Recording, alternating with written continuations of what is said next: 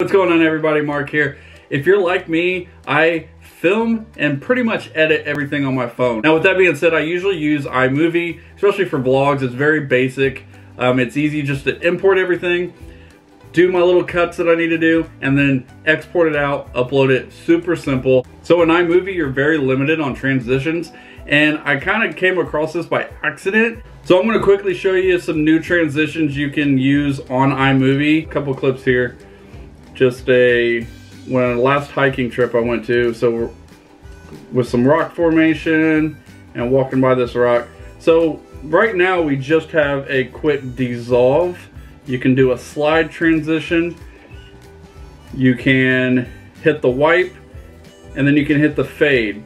Now, when you're adding these, you can hit, if you want a half a second, a full second, second and a half, all the way to 2 second, fade, slide, wipe, whatever you want to add to it. Now if you go and hit the theme button there and then come over to the corner and hit settings, you can hit, right now it's on simple, so if you hit say travel, then hit done, you can slide and then it'll do a travel transition. You see that right there?